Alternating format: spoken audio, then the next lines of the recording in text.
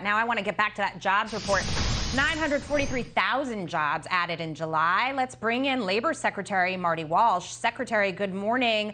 It was a great jobs report, a lot more additions than expected, but still a lot of openings out there. Your reaction to this, because I'm thinking two things. The first thing I'm thinking is 25 states said we're not going to have those supplemental job benefits anymore, and that got people back to work. And the second thing I'm thinking, want to get your thoughts on this, is do we need $4 trillion more in spending if the economy and the labor market are really picking up like this? Yeah, well, thank you. First of all, thank you for having me this morning, Sure. and thank you for your two questions. I think, just quickly, a great jobs report, 943,000 jobs. Since President Biden's inauguration, 4 million jobs added to the economy. The last 3 months, over 800,000 jobs added to the economy.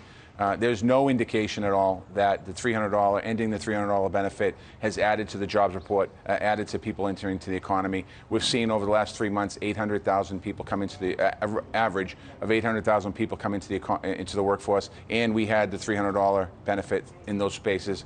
And I do think one area that concerned me today was the nursing home and the healthcare sector. We lost ground there, and that shows you right there that there's a big need for a CARES economy package to make investments in that area, because people, quite honestly, are getting older in America, and families are worried about where their parents are going to be, where they're going to be cared for at home or in a facility, and the same for children. So I think that having these two packages that are moving through the legislature right now, one is the bipartisan infrastructure bill.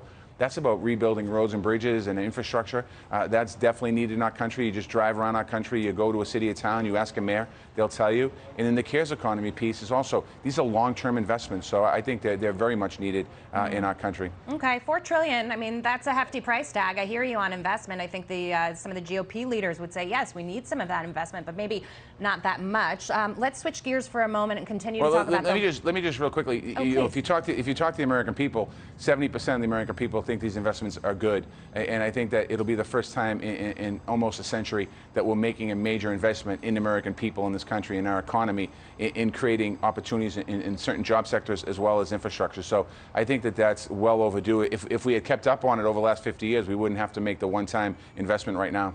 Okay, well, I wanted to ask you about the Delta variant, but I'm going to stick with the point that you're bringing up because I think it's really important. Part of the issue with the $4 trillion in spending that we're talking about is inflation. That is a kitchen table issue that Americans are facing right now. Maria Bartiromo had the opportunity to talk to Jamie Dimon, CEO of JP Chase, and he said that he doesn't believe that the inflation is temporary. Listen to this.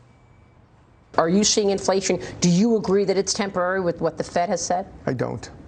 But I'm also looking ahead. I think you still have a lot of stimulus that hasn't been spent and a lot more stimulus coming. Having fiscal deficits that big is unprecedented, and that by itself almost has to be inflationary. It's fundamentally different than QE. And so I expect that'll drive a little bit. You see it in the wages now, and not all those people are going to go back to work. And so I think there's a portion which is temporary and a portion which is probably not. Secretary, let me ask you, is Jamie Dimon wrong on inflation? Well, I think what I heard him say was that he's not sure if it's long-term or temporary, and I think that... Well, he said part of it is long-term and part of it is temporary, but there will be a lasting effect. Well, I think we're in a very unique situation right now, coming out of a pandemic. This is something that we haven't experienced in this country in 100 years. This is not a normal recession.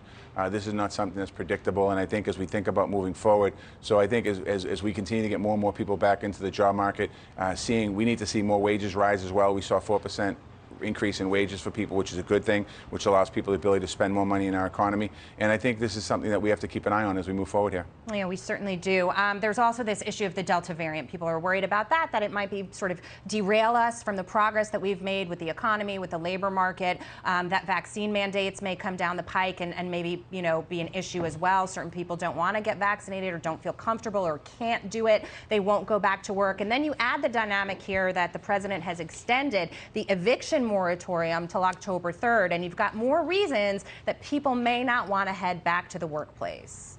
Well, I think if we got more people vaccinated and we were able to get the Delta variant under control, the president wouldn't have to do the moratorium, the eviction moratorium. And I do think that our policies are going to be driven by making sure we're keeping people safe and alive. Prior to this, I was the mayor of Boston in the beginning of the pandemic. We saw rates in our hospitals go up high. We saw our hospitals in the city of Boston stopping elective surgery, stopping elective procedures, because we needed to have room for people that were COVID positive and sick and dying. Right now, we're at a moment in point in time that we can control the Delta variant by simply taking care of ourselves, by wearing masks where we're seeing increases in these numbers, by getting people vaccinated. I just, for the life of me, I don't understand how all of a sudden vaccinations have become a political issue. They should not be a political issue. You know, it's too important. Whether you're a conservative or a conservative or a progressive, it doesn't matter. If you get vaccinated and you keep yourself safe and alive and your family safe and alive, that's what matters right now. Absolutely, and we do encourage people to get the shot in the arm if they haven't gotten it already. Another one for you, Secretary. AFL-CIO President Richard Trumka passed away at the age of 72. He led the Labor Federation since 2009. Your reaction to this? Yeah, thank you for asking me. You know, Richard Trumka was a great man. He started as a mine worker. He was down in the mines working, got his hands dirty in a dangerous job, rose to the ranks to lead the mine union, and then rose to the ranks to lead the AFL-CIO. He's going to be a big loss to working men and women all across this country.